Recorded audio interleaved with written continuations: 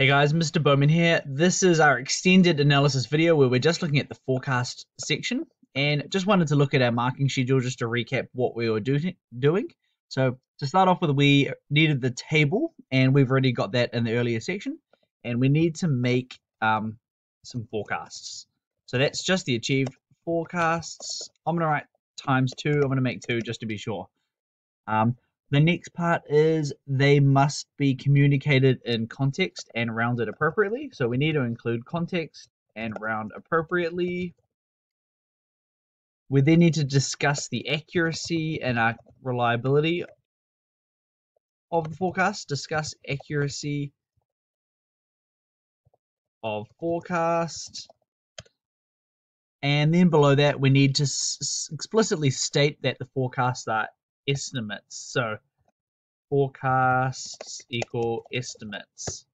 So it's a relatively short section, but it is an important one, and there's a lot of little tricks and easy ways to get merit marks in this example. So let's get into our forecast. So first thing we need to do is we should probably be looking to copy and paste our table down.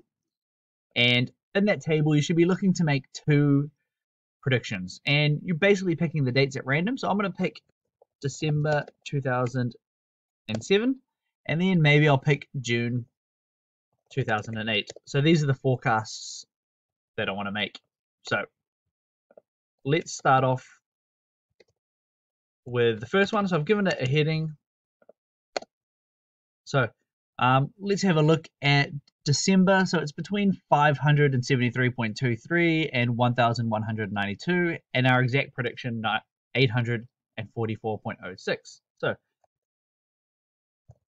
based on my model, I would predict the number of penguin in the colony would be, so we got 844.06. We're going to round that down. So you can't have part of a penguin, so that's part of that rounding appropriately. And then I'm going to say rounded to nearest whole number. So that's the first step, and I also used context because I am referring to the number of penguins and the colony, so I'm happy with that. And then we need to go on and extend. Well, that's the exact prediction. What would we be 95% confident in? And that would be the values either side of it. We would be 95% confident that the prediction for December 2007 would be between 573, so again I'm rounding that down to the nearest penguin, and 119, both rounded to nearest whole number. Okay, so that there is the prediction of the forecast for December 2017. So we state the exact forecast, and then we state the range as well. So let's do the June forecast. So same thing, based on my model, I would predict the number of penguins in the colony would be, let's see what our prediction would be. So we're predicting 114.74. We're going to round that up. Again, we should state our context because they are in penguins.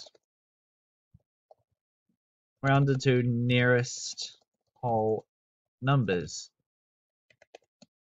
Okay, we would be 95% confident, so same as above, that the prediction for June 2008 would be between, and I should change that in the one above, just realized that mistake. So what are they between? So that's a negative number, which is really weird. So negative 229 and 435. And again, both rounded to nearest whole number. So that's the forecast of itself. So that would have been the achieved criteria.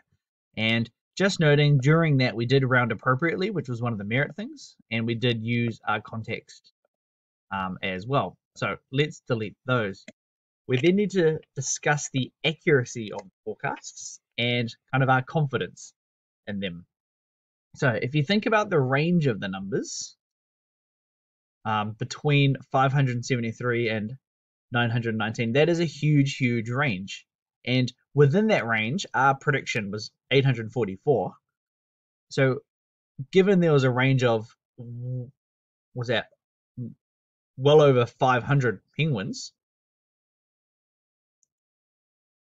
the probability of your 844 penguin prediction being correct is going to be so tiny. That's so tiny because that range is so big. I cannot be confident with this prediction. So below that, with respect to the December 2007 prediction, I am not confident in my estimate. Our 95% confidence interval spans between 573 and 1119. So our confidence interval spans between those two numbers, which suggests that the likelihood of there being 844 penguins is extremely remote. So I think that's a fairly good summary. That's basically saying that span, it's just so big we can't be confident in that prediction. Okay, let's then have a look at the June forecast. Are we confident with this one? Again, it's got a very big range, well over 600. And for me, the other thing that doesn't give me confidence is it's such a big range, it spans into negative numbers, and you can't have a negative penguin. That's outrageous. So there's a whole lot of issues that I've got with this June forecast. So we're going to start off with a similar discussion. The range is so big, the likelihood of us being right is just remote, too unlikely to occur. And then we need to chat about this negative forecast and why that's just even casts more doubt on it because you can't have negative penguins. So with respect to the June 2008 prediction, I am not confident. Just realized I had a bit of a typo here. Not confident in my estimate. Our 95% confidence. So using very similar wording to the above, interval spans between -229 and 11435 penguins. And I should update this one here because that's what those numbers represent, penguins, which suggests that the likelihood of there being, how many did we predict for that one? That one was, where is it, 115 penguins, is extremely remote. In addition to this, this is where I'm going to chat about the negative penguins. The confidence interval includes predictions between -229 and 0 penguins, which is practically impossible because you cannot have you cannot have negative penguins. There you go. So I'm happy with that. So I've chatted about my forecasts, and I've then mentioned the width of these just to tell me that it's just so unlikely to occur. So I wouldn't be happy with that. So I've discussed the next step is you'd want to discuss the accuracy of these forecasts, and the last step that I want to mention is just the saving grace. If you have a look at the seasonal effects graph, it's really consistent, and the same with the long-term trend. So those two would normally give us confidence. And then, so despite the very, I'm gonna write extremely consistent seasonal, oh, actually, let's start again. So our model comprises of two elements, the long-term trend,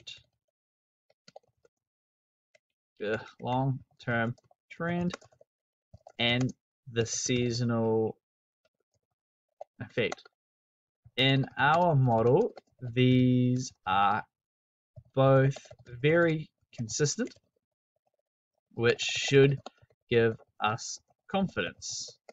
However, this is not sufficient to overcome issues with the width of our confidence intervals as discussed above.